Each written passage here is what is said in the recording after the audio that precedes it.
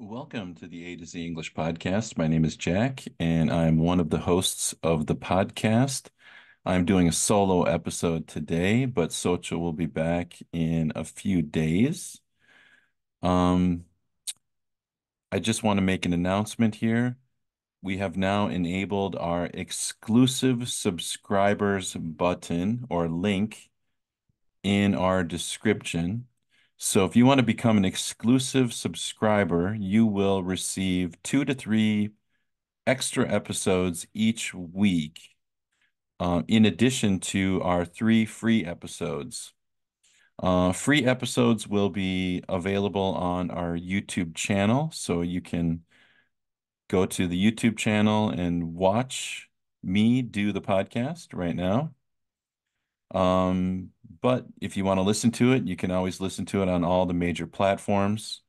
Remember, the donation button is different than the exclusive subscriber button. So the donation button on some of our older episodes is just a one-time donation. But if you want to become an exclusive subscriber, that is a monthly donation of $1.99. So for $1.99, you can become an exclusive subscriber, and that's $1.99 each month. And then each week you get 2 to 3 extra episodes of the podcast.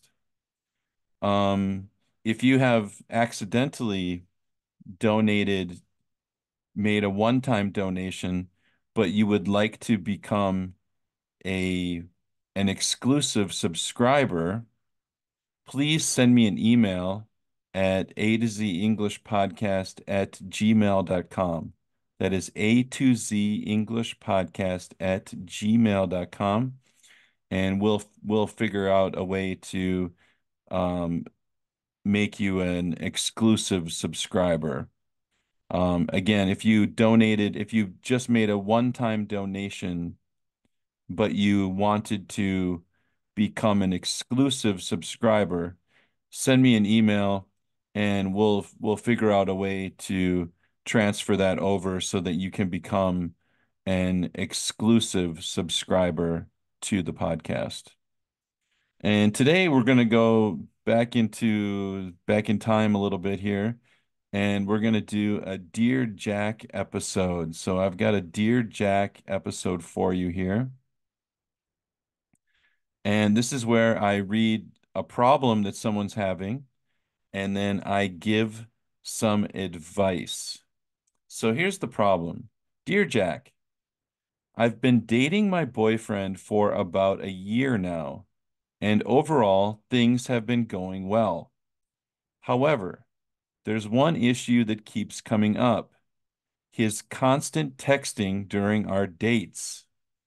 Whenever we go out to dinner or spend time together, he's always glued to his phone, checking messages and responding to texts. It's starting to make me feel ignored and unimportant. I've tried bringing it up gently, but he always brushes it off, saying it's nothing important. How can I address this issue without causing a big argument? Sincerely, feeling ignored. Um, this is a big problem in the modern age, right? A lot of people are obsessively or compulsively glued, like stuck to their phone. They're just always looking at their phones, checking messages every 30 seconds, every 15 seconds. Um, and I think it's just a bad habit. So what your boyfriend has developed is he has developed a really negative habit, because there are some situations where you need to put your phone away and you need to be present in the moment. And when you're at dinner and he's on his phone, he might as well be a million miles away because he's not there with you. He might be physically there, but mentally he's on the internet, they're chatting with someone else or checking, his emails or things like that. And the way I see this behavior is it's just extremely rude behavior. Um, it would be the same as like, oh, I don't know. Like, if having dinner with someone and he were like belching, burping out loud, um, or talking too loudly and obnoxiously, or cursing, saying curse words in the restaurant. I mean, though that kind of behavior is unacceptable in polite society. And in this case, he's being extremely impolite and rude to you. He's just demonstrating very rude behavior.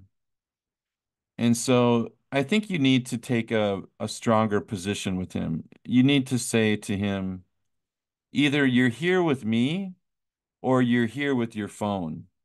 So if you want to go to dinner with your phone, then I don't need to be here. Because if you're not going to sit here and talk to me and you're not going to be present and you're going to be distracted by your emails or be distracted by text messages with other people, then what's the point of even having dinner together? What kind of relationship is that? His relationship is with his phone, not with you. And I think some people dismiss this as like people being too sensitive, but I just look at it as being very, very impolite, very, very rude behavior. That's my that's my opinion about this situation. And so my advice to you would be to firmly, not gently bring it up, but firmly bring it up and say, look, when you use your phone at the table, when we're having dinner together in a restaurant and you are focused only on your phone, it makes me feel ignored. It makes me feel hurt. It hurts my feelings. I mean, that's what it does. It hurts my feelings. And if you continue this behavior, then I will no longer go to dinner with you.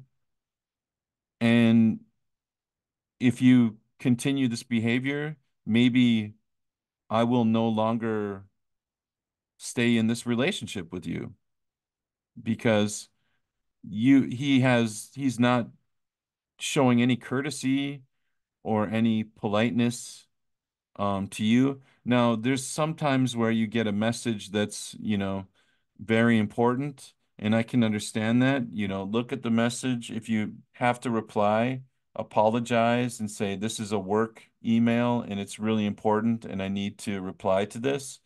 But if it's just surfing the internet, playing with his phone, that's no fun. I mean, what kind of dinner is that? Where you're just sitting there by yourself while the other person is playing games or internet surfing or texting with other people. He's not being present. He's not being emotionally available to you. And so I very much think that you need to take a much stronger position with him and explain to him that you're hurting me. You're hurting my feelings. Okay? And if he still dismisses it and says, "Oh, you're too sensitive," or whatever, I would strongly think about the character of the person that you're dating. Like, is this a person that you want to continue a relationship with? If they're that discourteous, if they're that rude or impolite, do you really want to be with someone like that? Or do you want someone who actually pays attention to you, listens to you, um, wants to be wants to spend time with you because that's not time. That's you might physically be in the same place, but emotionally, you might as well be in two different restaurants eating alone. So I think this is a big problem. I think this is a big problem. And I think that if you just really are firm with him, maybe he'll get the message and maybe he will change his behavior.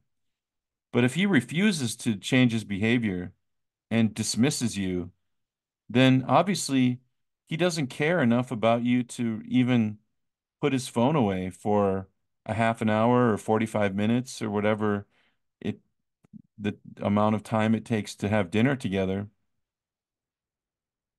I would say, then what's the point? You're not having fun. You're not enjoying this relationship.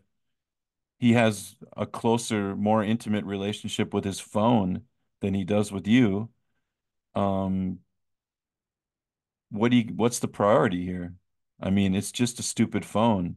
Put it down, put it on silence or vibrate, put it in your pocket, and look at the messages later when you're not spending quality time together, because this is not quality time. You're not enjoying yourself. And so I totally understand your position and agree with your feelings. Um, I I I feel sorry for you, but I think you need to take a much stronger, more firmer position with him and say, at the dinner table, it's me or the phone. You can't have both. You can't have both. All right. Those are my 2 cents for today's episode of my Dear Jack episode. If you like this podcast, you can become an exclusive subscriber for $1.99 a month. You can still get 3 free episodes every week, but for $1.99, you get an additional 2 to 3 episodes per week. You can send me an email at atozenglishpodcast.com.